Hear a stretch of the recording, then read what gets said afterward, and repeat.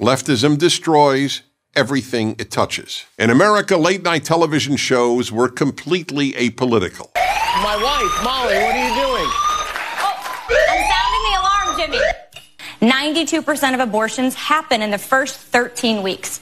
A good portion of the women who need one after the first trimester do it because of health complications that could kill her or her baby. The hosts believed their role was to entertain viewers and offer them relief and laughter after a difficult day.